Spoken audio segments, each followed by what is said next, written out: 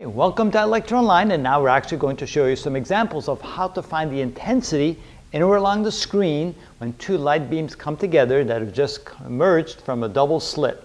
So when the two beams come together, of course, they will diffract in all directions. They will bend, scatter in all directions. I shouldn't use the word scatter, but bend in all directions.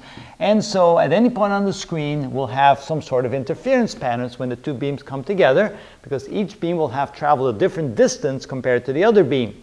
For example, if we want to find the extra distance traveled by this beam compared to that beam, that is equal to the path length difference, x2 minus x1, which can be found by taking the distance between the two slits, d, times the sine of the angle theta.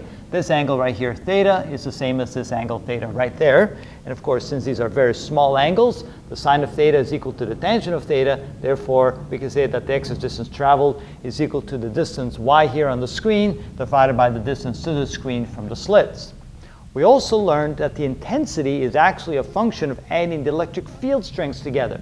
And we found in some previous videos that the electric field strength squared of the two together, because they have to be added vectorially here, will be equal to 4 times the electric field strength of the individual beams squared times the cosine square of the phase difference divided by 2. Remember, phi is the phase difference in terms of degrees or radians.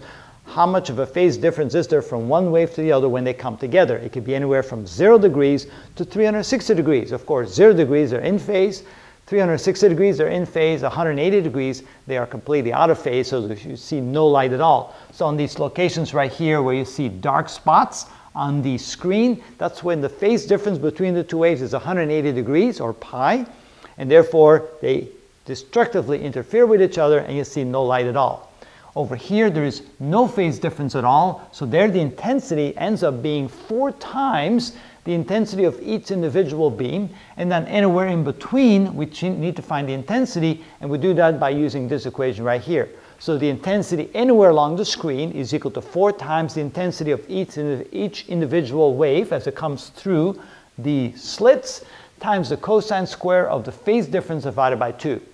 So in this video, we're not yet showing how to relate the angle or the location on the screen where we're looking to the phase difference, but we'll do that in a future video. Here we're just going to assume that we're going to pick some arbitrary phase differences to find the intensity based upon those.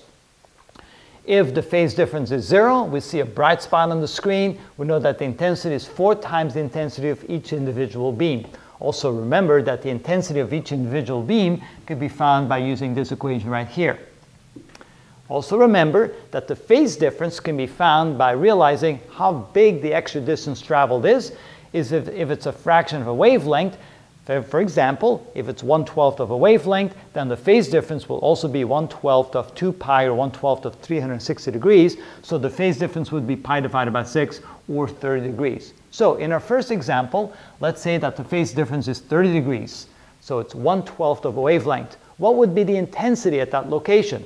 Well, then we say the intensity when phi is equal to 30 degrees is equal to 4 times the intensity of each individual beam times the cosine squared of 30 degrees divided by 2. That would, of course, be 15 degrees. And what we do here is we take 15, take the cosine of that, square that, and then times 4, and we get 3.73. So that would be equal to 3.73 times the intensity of each individual beam. So that would be the intensity when at a spot where when the two waves come together, the two light sources come together, there will be 30 degrees out of phase, and therefore the intensity will be 3.73 times the intensity of each individual beam. So what happens when the phase difference is 60 degrees? All right, so I, when phi is equal to 60 degrees, is equal to 4 times I times the cosine squared of 60 degrees divided by 2. That would be 30 degrees. Take the cosine of that, we square that, and then we multiply that times 4, and we get 3 times. That would be equal to 3 times the intensity of each beam as it goes through the slits. Okay, what would happen if the intensity, if the two waves come together and the phase difference is 90 degrees? So phi equals 90 degrees. That would be 4 times I initial times the cosine of 90 degrees divided by 2. That would be 45 degrees, so take the cosine of 45, you square that, you get 0.5, so that would be equal to 2 times the intensity of each individual wave. And finally, what happens at 180 degrees? I think you already know the answer to this one. 180 degrees, that would be 4 times the intensity of each individual beam times the cosine square of 180 divided by 2. Of course, 180 divided by 2 is 90, the cosine of 90 is 0, and therefore the intensity at that point would be 0. That's where you see a dark spot. So that's how you can find the intensity anywhere along the screen if you know the phase difference.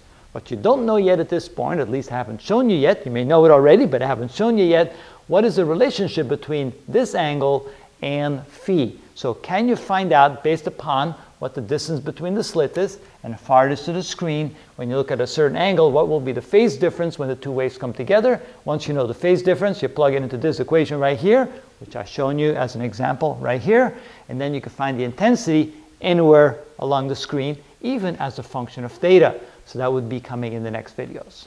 That's how we do that.